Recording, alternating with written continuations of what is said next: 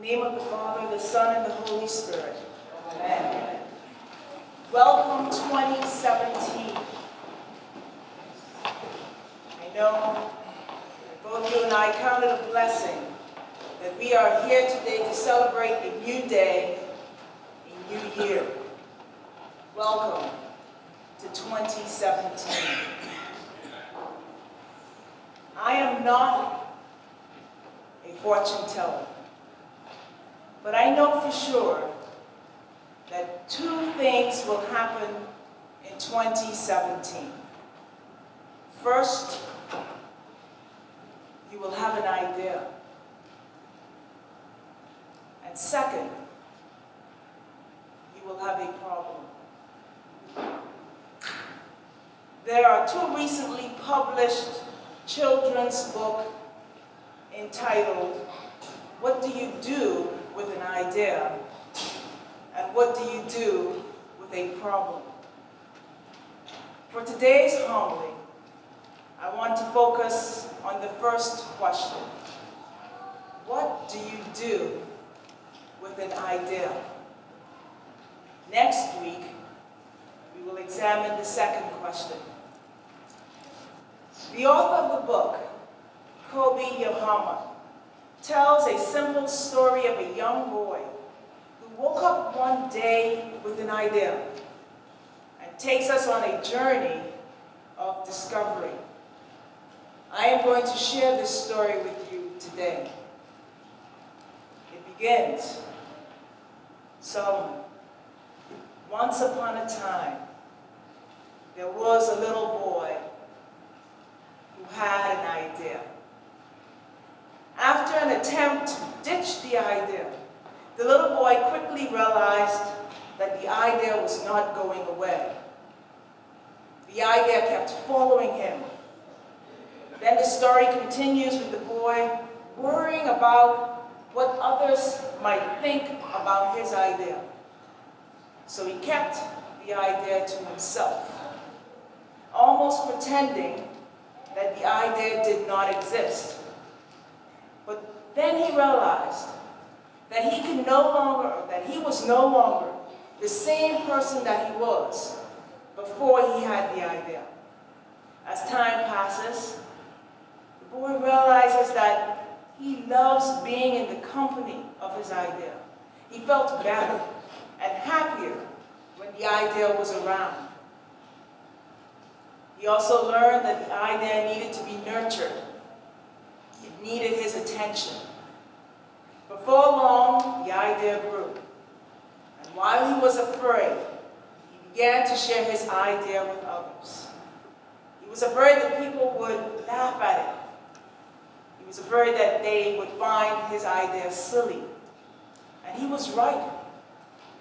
People poked fun at him and his idea. They said the idea was no good. The idea was weird.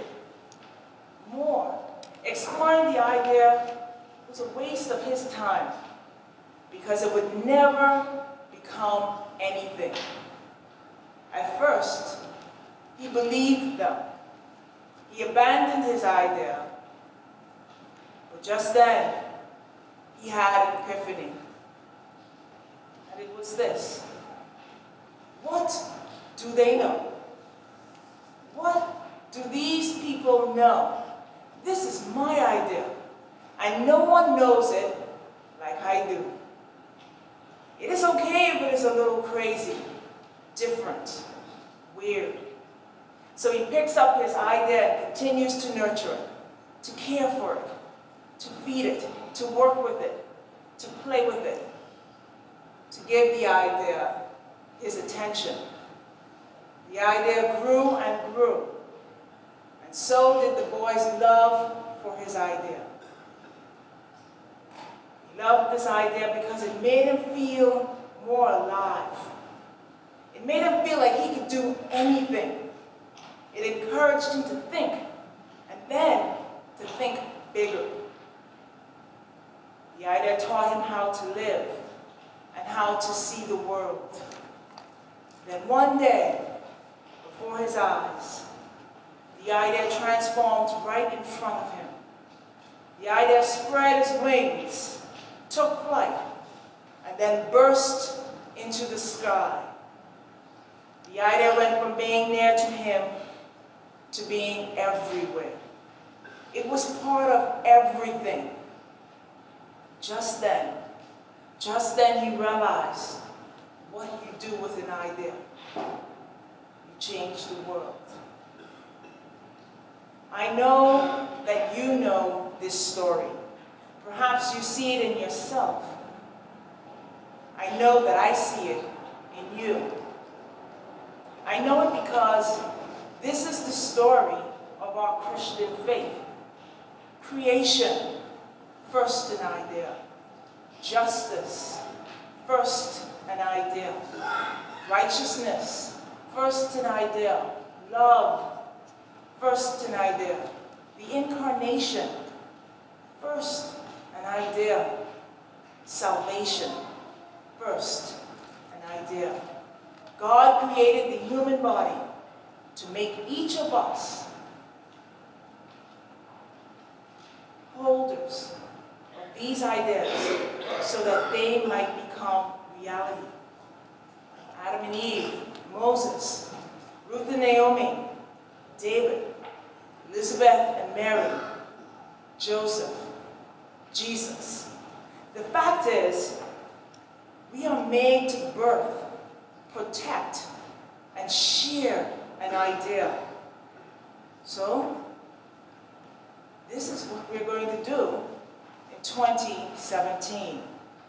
Young, old, working, not working, retired, full mobility, limited mobility, light and free, heavy and filled with past regret.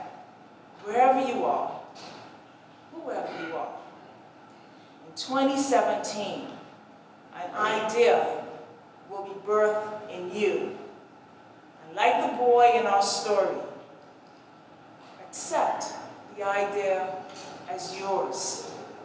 Love it. Nurture it. Be a fool for your idea. And be ready to share it.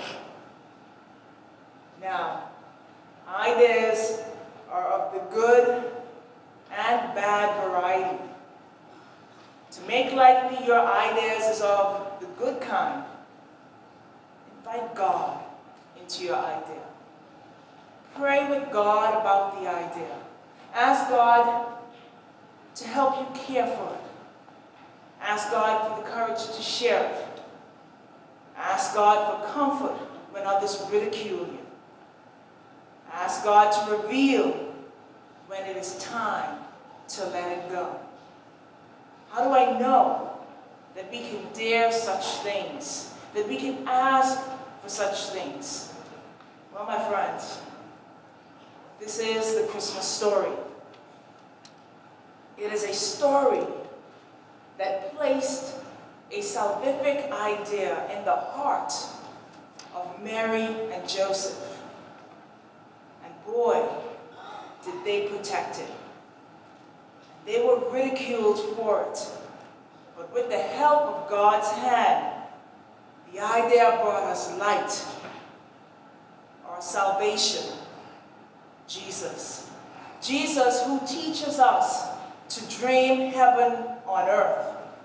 Jesus who reminds us of our spiritual heritage. Jesus who embodies God's grace.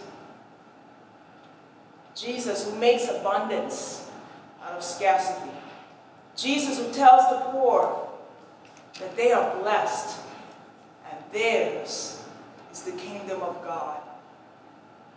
Jesus who tells us what really matters. Love God, love our neighbors, love ourselves. From an idea to Jesus. In Jesus, we are all entitled to an abundant and everlasting life. So, in 2017, you will have an idea. Acknowledge it, protect it, love it, fight for it, then let it go into the world. Gracious God,